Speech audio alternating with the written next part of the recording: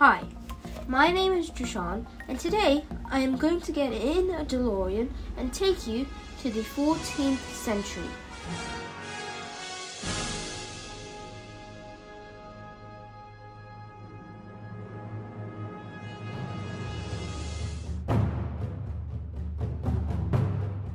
The Black Death, also known as the Bubonic Plague, was one of the deadliest pandemics in human history.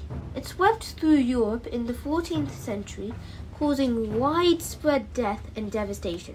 According to the Max Planck Institute, the Black Death is believed to have originated in Central Asia, possibly in the region around China or Mongolia.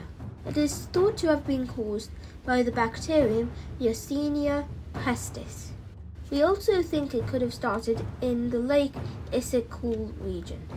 The disease spread through various means, including fleas that infested rats and could be transmitted to humans via flea bites. It also spread through droplets when an infected person coughed or sneezed. The Black Death is traditionally associated with the 14th century, and its most well-documented outbreak occurred between 1346 and 1353. However, there were multiple outbreaks of the plague throughout history, and it continued to affect the world for several centuries.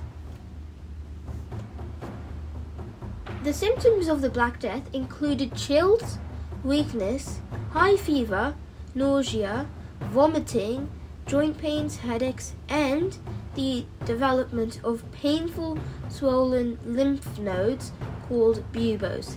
That is where the name bubonic came from. Other symptoms included pneumonia, an infection that inflames your lungs' air sacs, septicemia, blood poisoning. The mortality rate of the Black Death was extremely high, with some estimates suggesting that it killed between 75 to 200 million people worldwide during the 14th century. Great Scott! Entire communities and families were wiped out in some cases. People in the 14th century had limited understanding of the causes of the plague and no effective treatments. As a result, various responses were tried, including potions with snake venom, quarantine measures, isolation of the sick, and public health regulations. It led to a severe labor shortage as a significant portion of the population died, which in turn led to rising wages for laborers. There were also disruptions in trade, agriculture, and daily life. The Black Death had a lasting impact on art and literature, leading to the themes of death and mortality in many works of the time. The Dance of Death motif, for example, became popular in art during this period.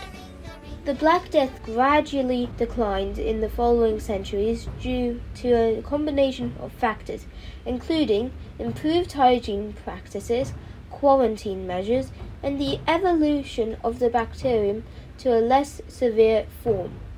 Many believe one reason for the fall of the Black Death's reign of terror is the Great Fire of London. The Black Death left a lasting mark on European history, influencing social, economic, and cultural developments for generations. It also contributed to changes in medical understanding and public health measures. I hope you enjoyed traveling to the 14th century. Bye!